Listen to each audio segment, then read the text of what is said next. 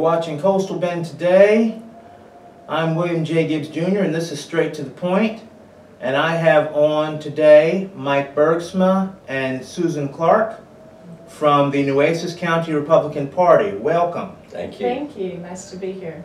Now, Mike, you are stepping down from the leadership as the Republican Party, Well, correct? I'm not running for re-election, so I'll be in office until the end of May. But yes, I'm not, I guess in a way I'm stepping down. And how long were you with the party? As chairman, this will be my 6th year. 6 years as chairman. Yeah. Now I've been vice chairman 4 years, and I was on the state executive committee for 4 years, and been a precinct chair on and off for who knows how long, and been to state convention since 1990. And how does Susan factor into this picture? Well, I moved to Nueces County about 3 years ago. Before that, I've been all over Texas. I'm a 7th generation Texan.